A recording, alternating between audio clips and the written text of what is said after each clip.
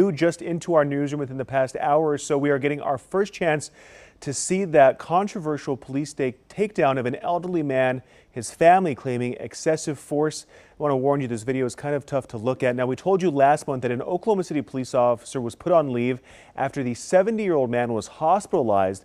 Within the last hour, police put out two different versions of that incident, one of them being this body camera video that you're looking at, the other is surveillance video from a nearby business. Now, in the body camera, you can hear the man arguing with the officer about the ticket that was being given after a traffic crash.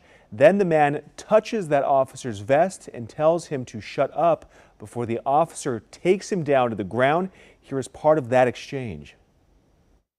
Yeah, that's what you're supposed to do. The way where your vehicle was located, your vehicle was not like that. Sit down. No. You sit down. Get on the ground. No. See, sir. No. Cho anh em lần.